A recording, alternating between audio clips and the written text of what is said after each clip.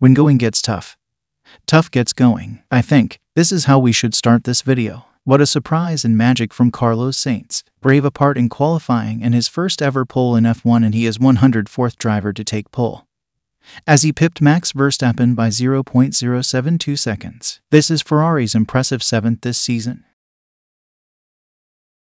And another impressive drive from Alonso as expected, and Lando Norris the best of the rest. And Nicolas Latifi had his first Q3 in F1. What a mixed up grid for Sunday.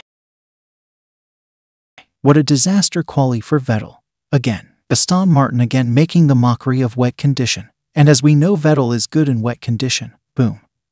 Another Q1 disastrous exit. Daniel Ricciardo. Another disaster for him. He is nowhere near to Lando Norris, and this is highly costing McLaren as a whole.